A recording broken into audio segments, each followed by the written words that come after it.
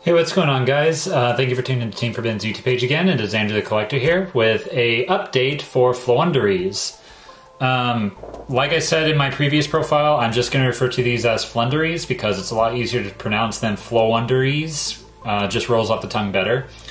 So with that being said, they got new support in the recent Battle of Chaos set. So with that, I believe they have gone up a tier in competitive status. So without further ado, let's just go ahead and get right into it.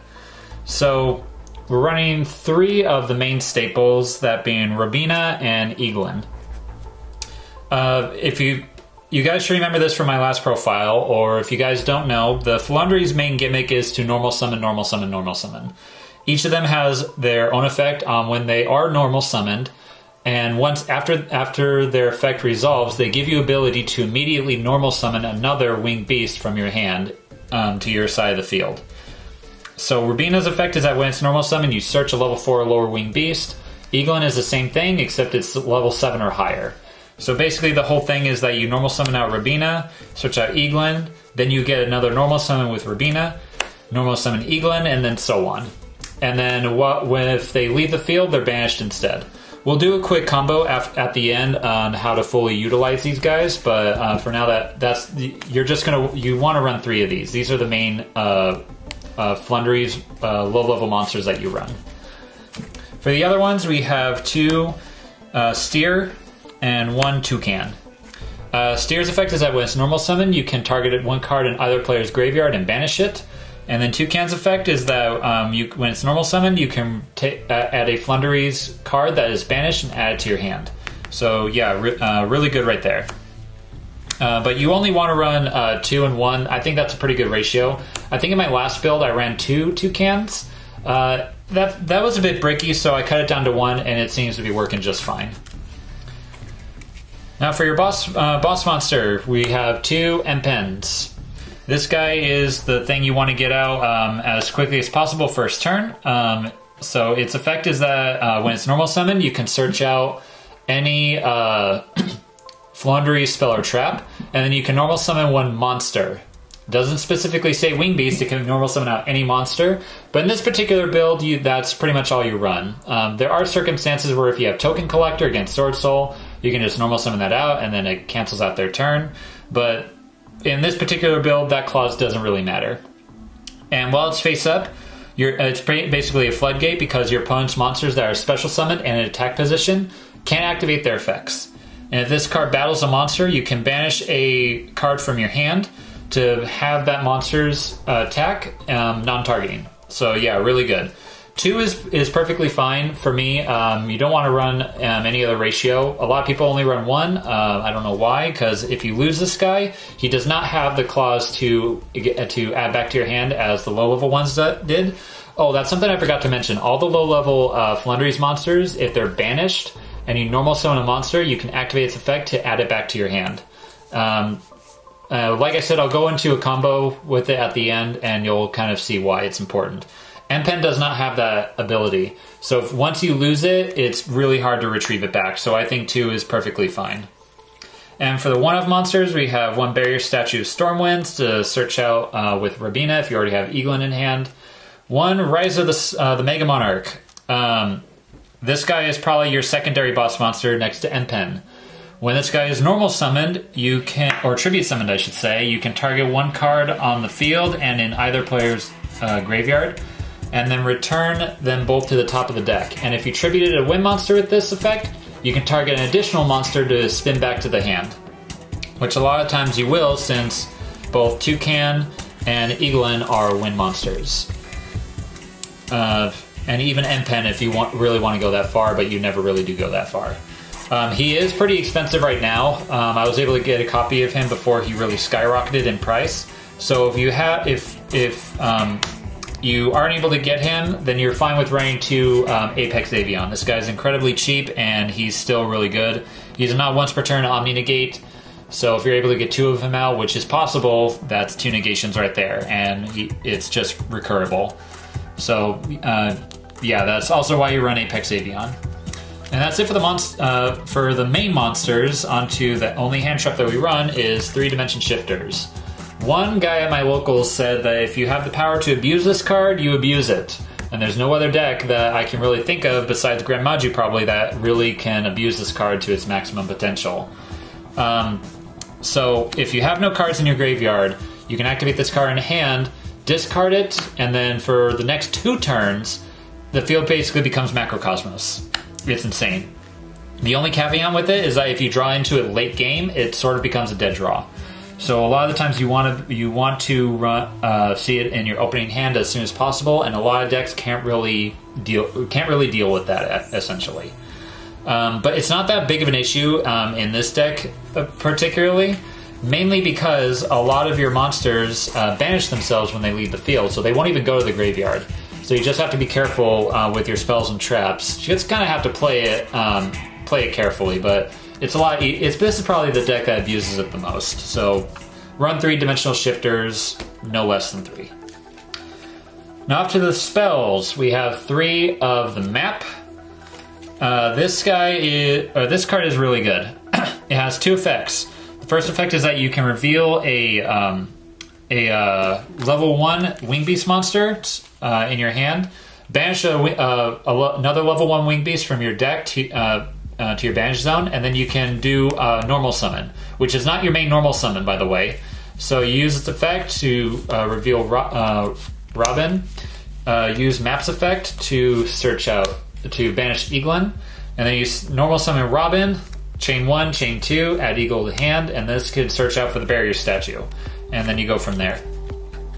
Its second effect is that when your opponent normal summons, you can normal summon one of your Wing Beast monsters from your hand, and then basically start your whole combo during your opponent's turn.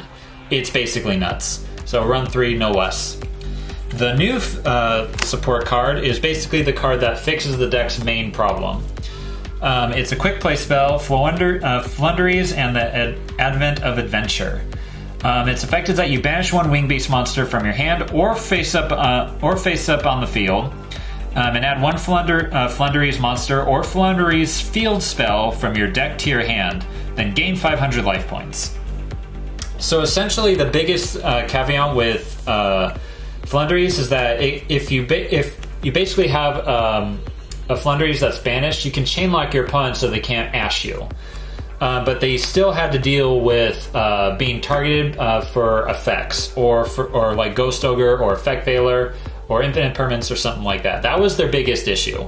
This fixes that, because if you have this in hand, you normal summon this, chain 1, chain 2. If they try to Veiler or imperm this, you can chain with this, banish the Rabina. They lose their target, you still get your search and add back to hand, plus you get an extra monster or your field spell from your deck to your hand. That is basically nuts. So yeah, this card is starting to go up in price. Grab your copies if you can. It's only an ultra rare. And run 3, no less. And 2 of the Unexpected Wins. This is your hand fixer. Once per turn, it's a continuous spell. So once per turn, you can reveal up to 2 Wing Beast monsters you control, send them to the bottom of the deck, and then draw that same amount. Its second effect, which is probably the most broken one, is that if you were going to tribute summon a Wing Beast monster, you can tribute 1 monster you control and send 1 card your opponent controls as one of the tributes for the tribute summon. That is like kaiju level removal, basically, in Flowwandereeze. So for example, if you have 1 monster you control and your opponent has a face down card and you have Mega Monarch in your hand, you can tribute your Rabina and then send the card your opponent controls to the graveyard to special summon this. It's not an activated effect, so your opponent cannot respond to this. It's a continuous effect, which makes it the most broken. So yeah, 3 is a little bit bricky for me. I think 2 is perfectly fine. And then since we basically don't normal summon, 3 Pot of Dualities just to help boost the consistency. If you can afford Prosperity, I would highly recommend Prosperity in addition to this, or Extrav if you want to go for more of the budget. Not Desires, we hate Desires in this deck, obviously. And our rest of our deck is 2 Cosmic Cyclone and 1 Harpy's Feather Duster, because one of the biggest issues with this deck is definitely the back row. monsters aren't really that big of an issue thanks to M-Pen, but the back row is definitely still a problem, especially for Eldritch. I have one Regeki for monster removal. Dimension Fissure. Again, it's the same thing as Dimension Shifter, to where you don't really care about having your monsters banished. You could also run Macrocosmos. Again, I don't have Macrocosmos in this, so I'm not running it. One Terraforming to get to your field spell. Call by the Grave, because it's Call by the Grave. We still don't like hand traps, even though we have the ability to chain block them. And then one Gold Sark. I would run more if it weren't limited, but like I said, your monsters love to be banished, so you can activate this. Normal summon one of your low-level monsters, and then chain 1, chain 2, the monster you just banished to add back to your hand. And that is it for the spell cards. On to the traps. Probably the most important trap is Flowwandereeze and the Dreamy Town. This is a trap card that basically gives you an extra normal summon during your opponent's turn. It's great. It's basically like the map, only you can activate it during at any point. And the one card that not a lot of people are running is Flowwandereeze and the Scary Sea. It's a counter trap that when your opponent special summons a monster for the rest of the turn, that opponent gets sent back to the hand or the extra deck, and for the rest of this turn, your opponent can only normal summon 3 times.